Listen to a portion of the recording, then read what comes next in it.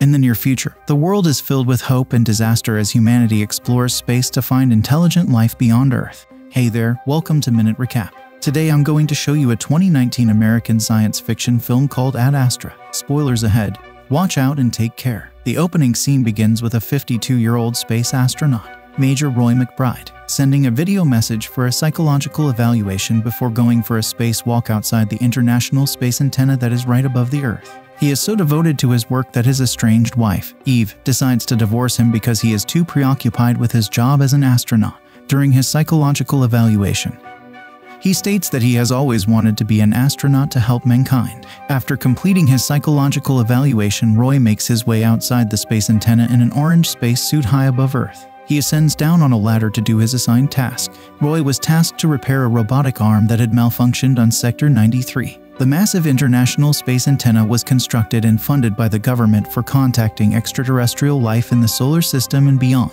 Roy spots the malfunctioned robotic arm on Sector 93 and proceeds to do some repairs. As he was about to descend, suddenly, a massive mysterious power surge from an unknown origin strikes the International Space Antenna, causing explosions. Upon Roy seeing his colleagues falling off the structure, he decides to cut the power by pulling the power lever, but his plans didn't work out. Seeing a series of explosions heading towards him, Roy decides to let go off the railing and hurtles towards Earth on a freefall at great speeds. Fortunately, Roy calms himself and gets control of the situation despite falling from 100,000 feet above Earth. Equipped with a parachute, he manages to deploy it on time, but unfortunately his parachute gets damaged by the falling debris from the earlier explosions from the space antenna. He manages to land in a field and is found by paramedics before he loses consciousness. Back at his place, Roy sees more mysterious power surges happening across the planet on the news, threatening the future of mankind.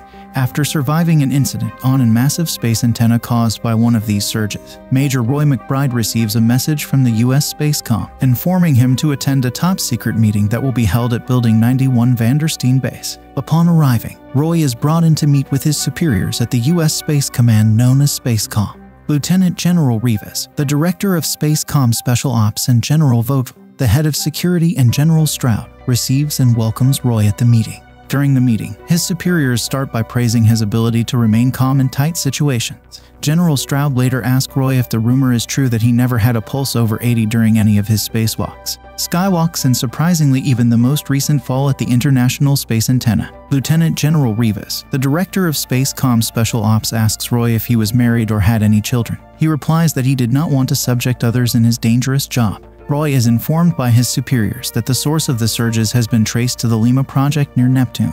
The Lima Project was created 29 years earlier to search for other intelligent life under Dr. Clifford McBride's leadership, who apparently happens to be his father. Roy is told that Clifford McBride and his crew never returned and seemingly disappeared 16 years prior without a trace. He is shown a spectrogram image of Neptune releasing cosmic ray bursts of high-energy particles. It is emphasized by General Stroud that the uncontrolled chain reaction releasing antimatter could possibly destroy all life on Earth. General Stroud informs Roy that they believe his father, Dr. Clifford McBride, may still be alive. Roy's thoughts appears to race after hearing that his father might still be alive. This is the first time he has shown signs of anxiety. Roy is instructed by his superiors to take a top-secret mission of traveling to Mars to send a secure personal message from Mars to the Lima Project in hopes that his father Clifford will respond. He finally accepts the mission, and he then looks at video messages that Clifford sent him talking about the Lima mission. Roy muses about the past, watching at an old recording message of his father, who is optimistic about finding new intelligent life in space. He just flew through Jupiter and finished by saying, "I love you, my son." Roy is accompanied by Colonel Thomas Prout, Clifford's old friend and associate, on their mission. While having a conversation with Colonel Thomas Prout, Roy can't figure out why his father cut off communication with the control center at first. But Prout, who has been an astronaut for 31 years, suggests that Clifford might be hiding from them because he thinks space exploration might be used as a means of escape. Roy, who is renowned for his ability to remain composed under extreme pressure, shows little emotion in reaction to the possibility that his father is still alive. The two must first head to the moon and head for a ship that will take them to Mars. Before heading off to the moon, Roy sends a video message to his estranged wife Eve, but he didn't have the courage to send it, so he deleted it.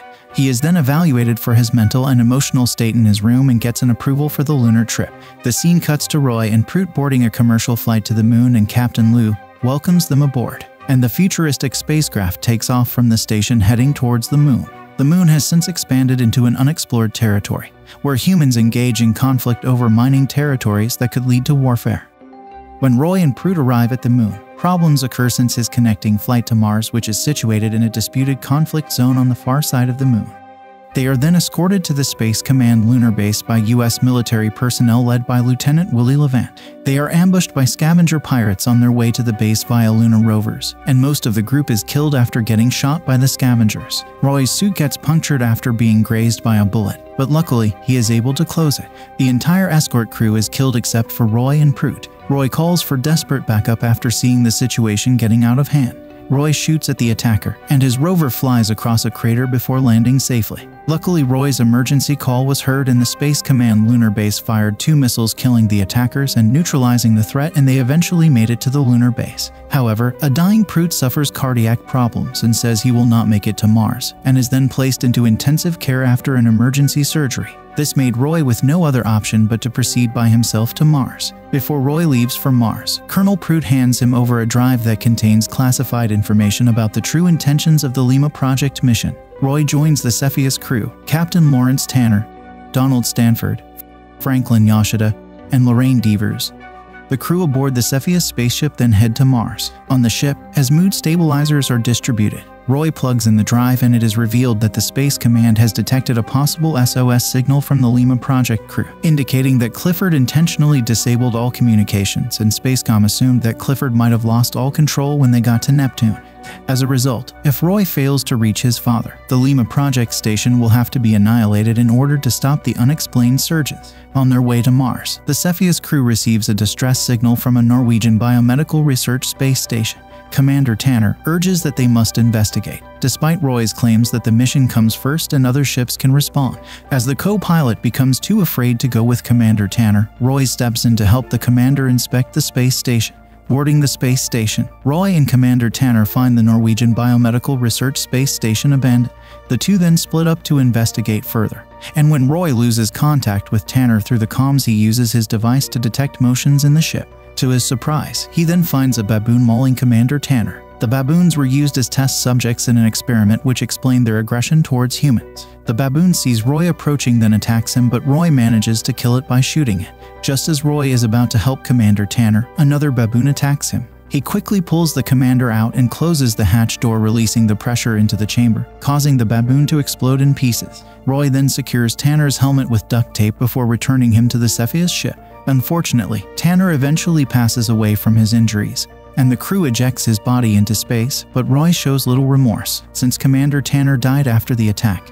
Lieutenant Stanford, who was the co-pilot, took the commander's position of the ship, and the co-pilot's seat was assigned for Roy. As they continue their mission, Roy goes for another psychological evaluation, mentioning how the wrath he saw in the baboons reminded him of the rage he had seen in his father and himself. Roy has always had something of a fear of Clifford, and he wishes to be nothing like him. The crew finally arrives on Mars after days of traveling. While making a routine landing on Mars, another power surge hits the Cepheus ship, causing their ship's systems to shut down. On landing, the angle of the rocket gets off course. Since it has to be corrected manually, Roy needs permission from the chief pilot. He repeatedly asks for his command, but he is frozen with fear and unable to respond. When there is no more time to delay, Roy handles the situation on his own. He stabilizes the airship with calm concentration. Having landed safely on Mars, Roy comments on how he will refrain from reporting the incident when it is over. They soon arrive at the underground space comm station, where they find out that it was also affected by the power surge. Here, Roy meets with the director of operations, Helen Lantos. They bring Roy in, and he is tasked with recording voice messages to be sent to the Lima Project, in hopes that his father, Clifford, will respond. A secure laser transmission is prepared, and Roy is tasked with recording voice messages to send to the Lima Project near Neptune. He reads the messages very robotically and explains that they will offer a rescue mission, but they get no response. Roy has always known that Spacecom was using him, but he doesn't have any other choice but to follow their commands. In a later recording, Roy goes off script and delivers a more sincere message to Clifford, reminiscing about their time spent together when Roy was a child. Although the crew appears to receive a response, Roy is informed that he will be returning to Earth soon and immediately removed from the mission because his personal connection to the mission is believed to pose a psychological risk to himself and the operation's success. Roy is placed in a comfort room after failing his psychological evaluation.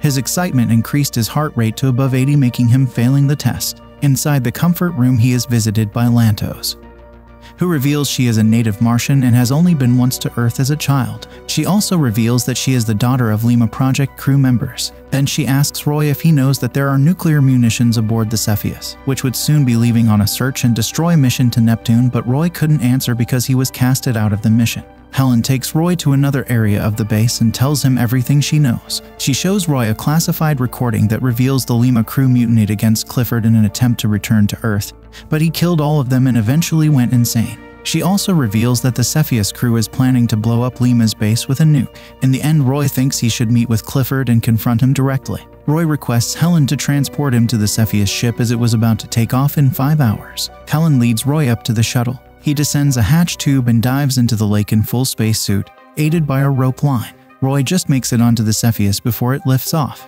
Inside the Cepheus ship, the crew thinks Roy has trespassed and they consider him as a threat since they detect a breach in the airlock. Roy points out that he is not a threat, but his claims are ignored. Spacecom orders the team to use any means necessary to eliminate Roy. Devers and Yashida try to go after Roy. The shuttle splits, causing Devers to fly face first into the door, killing her. Yashida and Stanford then try to get Roy. And when one of the gas tanks is hit, the air becomes contaminated, making the crew unable to breathe. In desperation, Roy attempts to put a breathing mask on the captain. But it is too late. The entire crew ended up suffocating and died except for Roy, who had a spacesuit. Roy radios Mission Control to explain why he boarded the Cepheus ship and regretfully informs them that all crew members are deceased. Roy states that he is on his way to Neptune to destroy any remnants of the Lima Project. He also turns off all the communications to avoid detection and takes command of the ship and heads to Neptune on his own. During the 79-day journey to Neptune, Roy muses about his father's relationship as well as his estranged wife, Eve.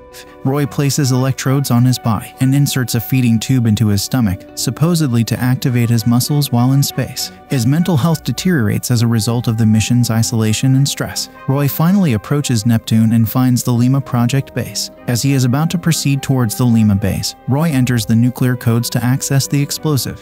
He aboards a shuttle that was attached to Cepheus and proceeds towards the Lima Project base. On his way to the Lima base, another power surge strikes and damages Roy's shuttle. When he tries to dock his shuttle, it is unable to do so since it was damaged by the surge. Therefore, Roy aboards the Lima station by spacewalking and leaves his shuttle floating away into space. When Roy opens the hatch, he finds dead astronauts from the Lima crew floating inside the station, and a monitor is shown playing an old-school music video. He opens another hatch and comes across his father's room. He finds his father written notes and journals on Lima Project reports. Roy soon gets to the antimatter catalyst room and placed the nuclear bomb ready to activate it by setting a timer. As he was configuring the nuclear device, Roy hears someone calling out his name. It turned out to be his father, Dr. Clifford McBride, who he hasn't seen in many years. After a long pause, Roy says, "Hi Dad, are you alone?" Clifford replies that he has been alone for a long time. In their conversation, Roy states that he came to stop the power surges. Clifford further explains to Roy that the surges are coming from the ship's damaged antimatter source. The antimatter catalyst was damaged during a mutiny, and he has been unable to solve it ever since. Clifford also admits to his son that he never really cared about his family and does not consider Earth as his home. Roy urges his father to go back home with him, but Clifford is still determined to prove that his project wasn't a failure. He even attempts to persuade Roy to stay with him and continue the exploration work together, but Roy is determined to bring them both back to Earth. Roy eventually leads him to his spacesuit. As they share a moment, his father says, "I am proud of you, my son, for being so brave as to go alone. If they'd had more men like him, they could have gone on and found what they were looking for." His crew checked the data and found no other life out there, so they gave up. His father had captured details that had never been captured before, but beneath the beauty of the surface of these planets was nothing. Focusing so much on the life that was not there, he overlooked the beauty that was. Roy copies the data of the Lima Project data and findings, then proceeds to arm the nuclear bomb by activating its timer.